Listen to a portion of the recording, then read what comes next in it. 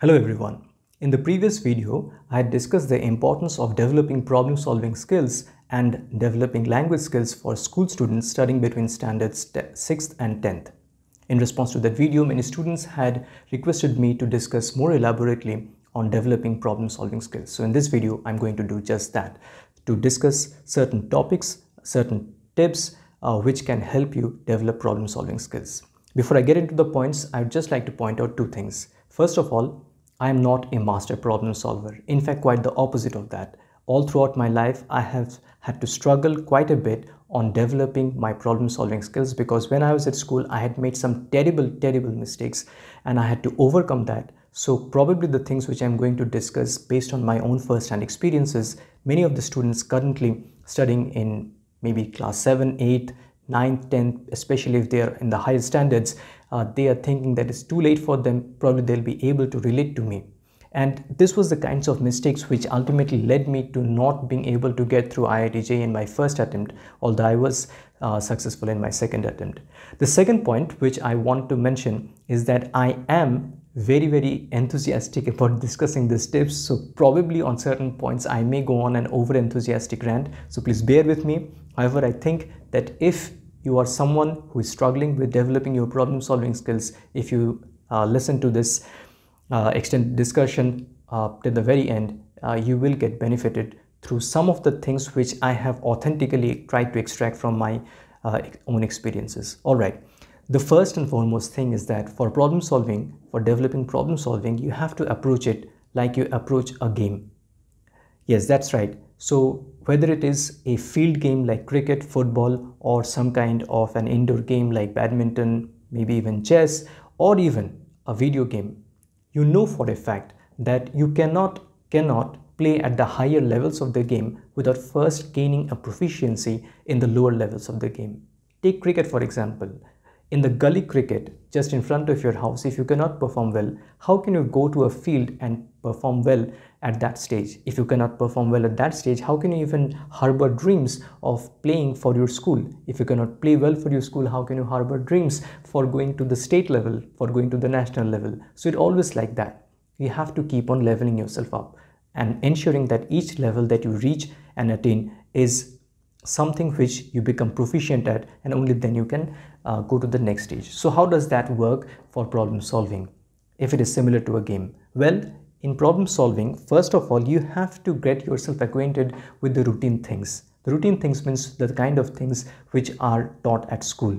It may sound a little bit of a boring advice, but it is true. It is true. So just see, if you're not familiar with all the theorems, with all the things which are taught at school in a very routine way, how can you even hope for going to more imaginative, more creative kind of problems? So that's the stark truth. It just doesn't work any other way. That said, it is also true that if you just keep on doing the routine kind of things, you are never going to level up. So you must pursue the challenges in a very active way. This is a key step towards developing problem solving skills. What do I actually mean by that? Let me try to give you an analogy. So see, I've been riding bicycles all my life. Okay, now I drive a car, but even after becoming a faculty, I was riding my bicycle. So starting from my college, I was doing this. It was very easy for me. And despite that, the highest skill that I managed to achieve was that I could ride my bike by leaving my two hands from the handlebar. This was the top-notch skill that I developed during all those years, like 15 years, 20 years of riding bikes.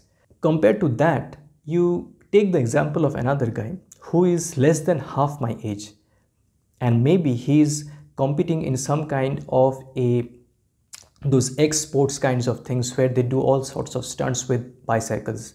Just imagine his level of skill and my level of skill. How did he get to achieve that level of skill? By actively pursuing challenging things on his bicycle day in and day out. After you have done the routine things, it is incumbent upon you. It is absolutely mandatory for you, if you're really interested in developing problem solving skills, to go to the next challenge. You have to seek out that challenge in a very active fashion. There is no other way about it. Okay, there is absolutely no two ways about it. This is the way you have to go about doing it.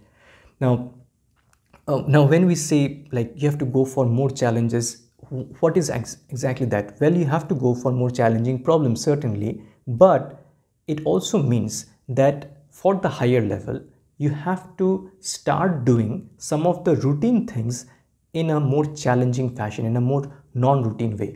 What I mean by that is, perhaps nowadays, at your current level of skills, you are being taught the theory part by your teacher in some very traditional way, but the immediately next level would be to start reading the theory on your own, trying to delve deeper into that theory, trying to learn the theorems by yourself, trying to extract the meaning of that, and then attacking the problems yourself.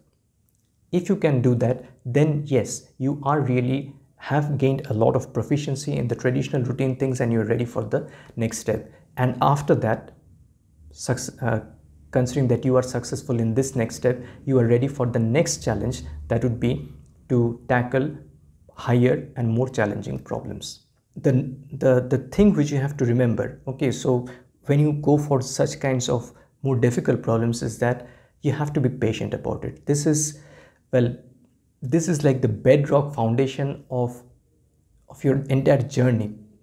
Okay, this is the absolute truth of your entire journey of developing problem solving skills, that you have to be patient, and you have to let yourself not become frustrated at the continual failures that you are inevitably going to face. What I mean by that is that when you face a more challenging problem, you are of course not going to be able to solve it. So what do you do? Well, it is natural to become frustrated, but you cannot let that bog you down. So you have to take a look at the solution, but just looking at the solution and getting to know, oh yes, that is the solution, and then going on to the next challenging problem, that is not the way. The way is, and here I'm telling you from my own very first-hand experience, is that you have to really do a post-mortem analysis of that problem. You have to completely unearth your weakness, extract the fundamental reasons why you were not able to do it. Was it because of some lack of concept? Was it because that you perhaps completely forgot that you even knew a certain theorem which had to be applied here? Was it perhaps a lack of identifying a connection between two disparate concepts? So sometimes a particular problem will involve maybe 2 or 3 different concepts, maybe from different chapters. So you have to kind of identify the link between these apparently disparate concepts.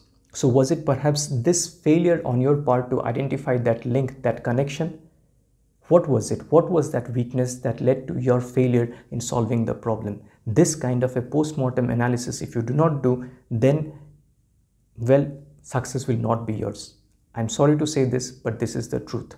Many people, they do this kind of post-mortem analysis after have failed to solve the problem. But what they don't do, and this is the next important highlight of my suggestions, is that sometimes they do manage to solve a problem successfully, but even then a kind of after the fact analysis is required, meaning that it is possible that in your journey towards developing your problem solving skills, you develop certain ideas, certain intuitions, certain tricks maybe to solve certain problems. You start getting some kind of bright ideas to solve problems. Now when you get such a bright idea and you are able to quickly solve a problem, please do not get satisfied by that. Just like when you fail to solve a problem, you have to do an analysis for this. Similarly, after you have successfully solved a problem, maybe in a very fast way, absolutely celebrate the fact that you are able to do it, but take a step back, backtrack a little bit, and try to unearth, again, extract for yourself what was it that led you to successfully solving that problem. First of all, try to think of the various ways that you could have taken which would not have led to the solution of the problem, because it might very well be the fact that you were able to solve the problem successfully in a very accidental manner, which is a happy accident, but it is an accident nonetheless. It is not something from your deliberate intention. So while it is good that you successfully solved the problem, you have to identify what are the steps that you could have with equal probability taken, but somehow just accidentally you did not take. So if you are aware of those kinds of pitfalls, then and only then in another kind of situation, something related, you will avoid making those kinds of pitfalls. I know I'm speaking in a very abstract way, but I've seen myself, my own younger self, do these exact same mistakes, and that is why I'm trying to tell these things. And those who have had some amount of struggle, some amount of fight with themselves while solving problems, they will know for a fact what I'm talking about. Okay, so a post-mortem analysis for failures and successes, both are necessary, absolutely necessary. You must also try to find out that, so it's kind of like slowing down your thinking deliberately. So when you have a blazing thought, it sounds very exciting, but then you have to identify what was it that led to that kind of a brilliant blazing thought. Try if possible to slow down your thoughts. Try to think what was it that inspired that blazing thought, that brilliant idea. Maybe you read something, maybe you had done some kind of a very similar but apparently unrelated problem which inspired you.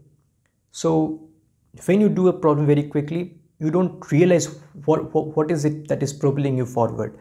But when you slow yourself down, you try to unearth these kinds of apparently unknown connections in your brain.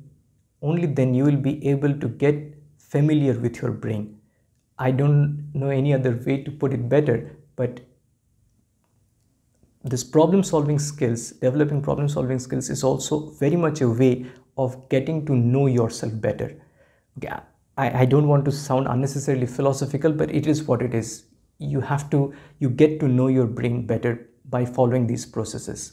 Okay, so that was about analyzing your failures and successes. Next up is, beyond getting to know what was going inside your brain, what you have to unearth and try to process what could have happened with the problem itself.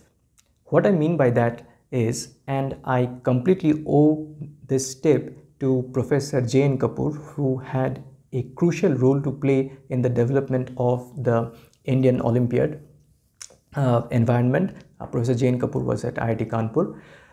So he had always stressed the importance of problem posing. So just like problem solving is important, to develop problem solving, you have to develop a knack of problem posing, means developing questions from your own. When you solve a challenging problem, try to pose similar sorts of questions. Initially, the kinds of questions that you are going to pose are going to be very, very simplistic in nature, very, very simple. Maybe you change the values a little bit here and there, and then you see what happens. Then as you grow in maturity, you will try to maybe make it a little bit more sophisticated, and then a little bit more sophisticated, and that's how you grow in your skills of actually understanding the heart and soul of the problem. So when you make questions, okay, please do not think that it is only teachers who have the right to make questions. Anybody can make questions. You as a standard 6 student can also make questions. There is nothing stopping you. Okay, who says that only like 30-40-year-old people can only make questions? You have full right to make questions. Take a question, make something similar. Okay, so when you do that, the kind of insight that you will have into the motivations of setting up the problem, that will help you in a completely different scenario. And who knows, maybe the kinds of thought processes that you will develop in this process of posing questions will actually help you in solving something which somebody else may be posing to you, but going through the same kind of thought process that you are going through now. I hope you get my drift. Okay. Another thing is that when you do this kind of an exercise, you have to sort of appreciate some of the more subtle nuanced things associated with a problem and its solution. What I mean by that is, certain problems have certain kinds of symmetries involved. Now, identifying these symmetries, appreciating these symmetries, and symmetry need not always be like an absolutely concrete symmetry that you have in geometrical kind of problems. Rather, you can have symmetries in algebraic problems also. For example, those problems which are like a square plus b square plus c square. So what happens if you flip around the order of those things? So that's a symmetry. What happens if you break the symmetry? So you may think that, okay, this is just like ridiculous. I mean, okay, I mean, we play around with these variables, we play around with this parameter, so what? But believe it or not, at the higher levels of science and engineering, a lot of research work actually takes place by actually investigating these kinds of symmetries and these kinds of things, phenomena which happens on breaking the symmetry. So please, I mean, have a little bit of faith on what I'm trying to say here, and try to do this thing in a very active fashion. Another exercise that you can do for yourself is, sometimes it's a bit fun to do it. Suppose you are in class 7 or 8, maybe even class 9, and you are pretty comfortable with some of the lower class things like, I mean, very simple things, maybe addition, multiplication of simple like algebraic problems. Okay, something as simple as that. So those are the kinds of things which your absolute juniors would be doing, like little kids in school. So imagine that you have a little brother like that, or maybe some little nephew or something like that, and then you wish to try to impress this kid or make this, I mean, have a little fun with this kid. So how do you go about posing a question from those lower levels only for him?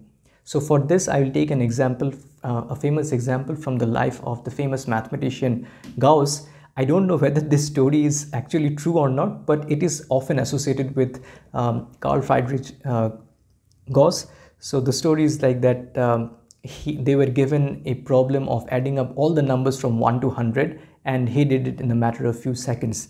The trick that he did was to actually arrange the numbers, I mean, down below. So it was like he arranged it from 1 to 49, and then from 51 to 99. So 1 plus 99 is 100, 2 plus 98 is 100, all the way up to 49 plus 51 is 100. So, I mean, the addition becomes much easier. So you can perhaps take a little bit of inspiration from that and give to your nephew a similar problem of adding up the numbers from 1 to 10. Okay, so accordingly you do 1 plus 9, 2 plus 8, all the way up to 4 plus 6, and then you'd have remaining 10 and 5, and that's how you get 40 plus 10 plus 5, 55. So there is that. So why I'm telling you this is that just like you are having a little bit of a fun, I mean, by kind of changing the order of how solutions are presented to kids, in a similar way, try to think of the kind of routine things that you are studying now, maybe in quadratic equations, maybe in linear simultaneous equations, the routine things that you learn, maybe in some geometrical problems, those problems involving triangles and circles and quadrilaterals. Can you perhaps flip them on their head and have a little fun with them? Because when you go for some kind of challenging mathematical competitions or some kind of later on entrance examinations, this is basically what the more experienced people, the people who are setting the questions, they are doing. Okay, so just like you were having fun with that little kid, so also those senior people are having fun for the problems that you are doing at your high school level. So there is that. And believe me, I mean, the entire Olympiad thing is philosophically just this, having fun with the high school level algebra, geometry, basically the high school level maths. Of course, there are certain higher order things also, like number theory, but let's not get into that. Okay. There is another aspect which I would like to highlight, is that as you are doing more and more problems, getting to becoming familiar with different ranges of problems, you will find that if you delve a little bit deeper, you'll be able to unearth, maybe even appreciate a certain hidden beauty in certain problems. Sometimes this beauty may be directly apparent to you, visible to you from the symmetry.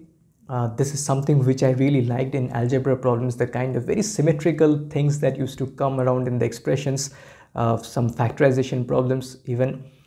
But I mean, it is good to appreciate all this beauty, but please do not get hung up on this, because this is another mistake which I myself did. Okay, trying to find some kind of a beauty, some kind of an elegance in each and every problem that you attack, that is probably not a very healthy thing to do, because there will be definitely problems which will not have any symmetry, which will not have any beauty. You just have to painstakingly do the steps. So you have to be like acclimatizing your brain with all sorts of things. So adaptability is extremely important also. So I have said a lot of things. I would like to end this video by sharing one last very important tip, and that is when you are studying maths or something related to maths like physics, try to think of your study material, the kind of problem solving that you have to go through, not just as some kind of a task or some kind of the content matter there as an agglomeration of some facts. Rather, think of them as some kind of like an edifice of knowledge, some kind of a body of knowledge, or even better, some kind of a device which you have access to improve yourself, to improve your brain. This is extremely important, because otherwise it just starts to look like a task, like a menial task. It is not that, especially when you go into your study of geometry, which is laid out as a series of theorems. But just try to take a step back and appreciate that these theorems, they kind of build on one another.